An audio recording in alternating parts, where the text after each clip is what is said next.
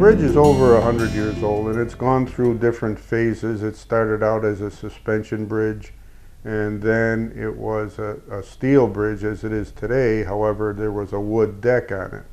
And back, I believe, in the mid-40s, the wood deck was removed and a concrete deck was placed on it. Originally, it had two railroads running over the top of it, but due to its age, they've necked it down to one. No trucks go over the bridge, only vehicular traffic. This project is part of three bridges that are managed by the Niagara Falls Bridge Commission: the Rainbow Bridge, the Whirlpool Bridge, and the Lewiston-Queenston Bridge.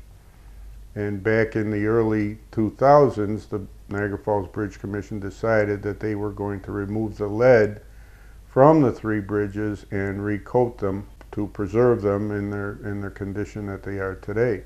The lead is all removed, and 4 coats of paint have been put on. The Bridge Commission is very satisfied. The project came in slightly under budget.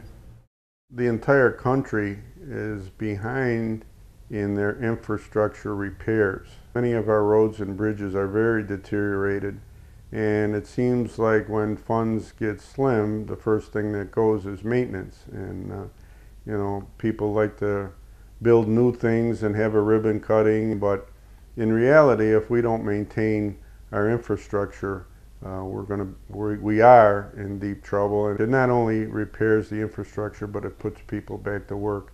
It puts suppliers back to work. It's a far-reaching goal for us to maintain our infrastructure. I found since I've been with Urban, it seems like they've always had work going on. And I firmly believe it's the people that Urban has working for them in the Buffalo office that propagates the work. I think that's the best marketing tool a company can have, to have good, dedicated workers that will serve the client.